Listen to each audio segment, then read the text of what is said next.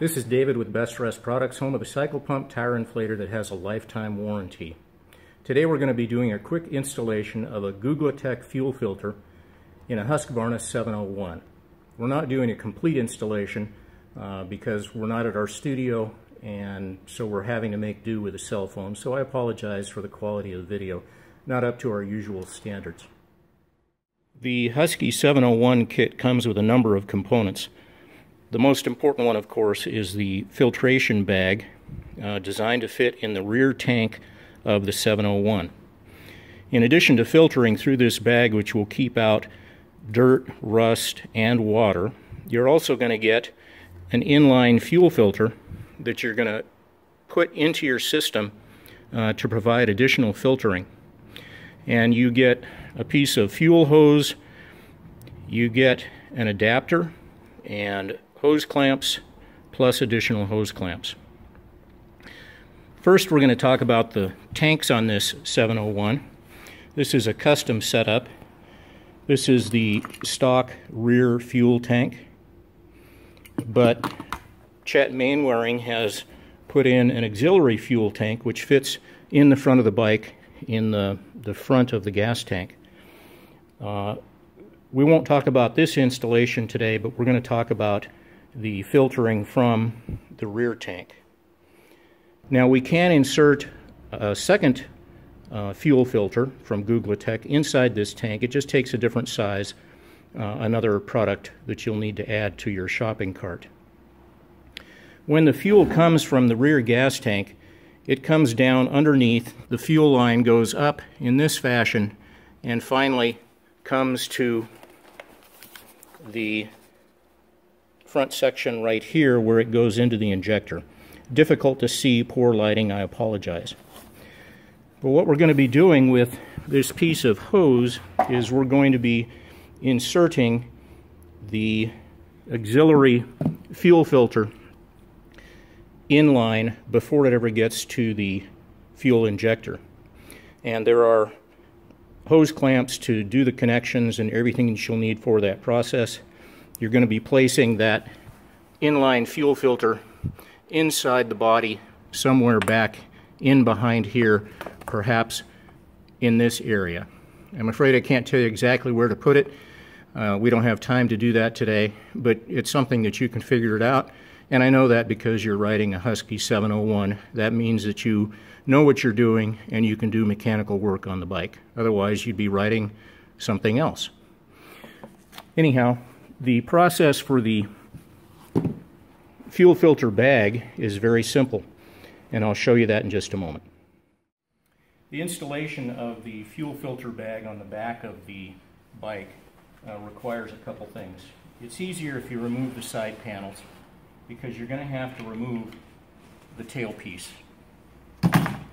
And then you want to stick a rag down inside so that when you're removing these three screws, they don't accidentally fall inside. We've already loosened them, but you see the process.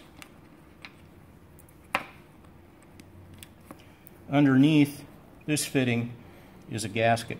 Set that aside so you don't lose it. And now our fuel filter. We'll roll this up from both sides, and we'll slip it inside so that when it's in the tank, it's sitting like this. And then we would reassemble everything and off we would go. Before we complete it, we would use the install tool to spread the bag out as wide as possible so we get the maximum amount of filtration. But when we did this process and we tested this, we ran into a bit of a hiccup, not something that can't be solved, but with the gas cap that comes on the bike, it's got this green portion right here. And when this is sitting down inside, it won't go into the tank itself. It'll be sitting down in this fashion. But the cap has to go into this to a small amount. So there's actually nesting in this fashion. And what we found is that the sharp edge of this flange prevented the cap from going inside. So being Yankee engineers, what we did is we just took a pocket knife and we eased this plastic a wee bit so that we created a bit of a funnel. And when we did it so any scraps would fall onto the ground, not into the filter. The filter is going to strain them out, but let's start fresh at least. And by doing that, so we got a nice gentle chamfer, now when we go to do our install, these parts will fit together the way that they should. We also noted that when this is in place, the fitting of the gas cap required that you press down firmly so that you get it in place and then turn the key. And you may find that turning the key requires a little bit more force. Don't force anything, don't break anything, but with a little bit of maneuvering you can get it so that it works properly, and over time that will loosen up. For those of you that really wanted to, you could take and chamfer this green piece just a little bit with a file so that when it came together it would go in even easier. So we've inserted the filter itself and we've made sure that it laid across in this fashion so that we maximize the filtering material. We don't want it rolled up tight, we want to spread it out, and that's why we use that tool. The neck fits down flush against the filler opening, and then we simply take and we insert the cap like this. We've done with that process. Now we'll move to putting the inline filter in place, and we'll talk about the auxiliary fuel tank up front. Any fuel filter from Guglatech will fit in here. We just have to get the proper opening size. We'll have that on the website in a few days. But it would be a simple matter of putting another mesh fabric bag down inside, putting the top on, screwing it down, and now this bike is protected from any contamination caused by rust or dirt or sand or water.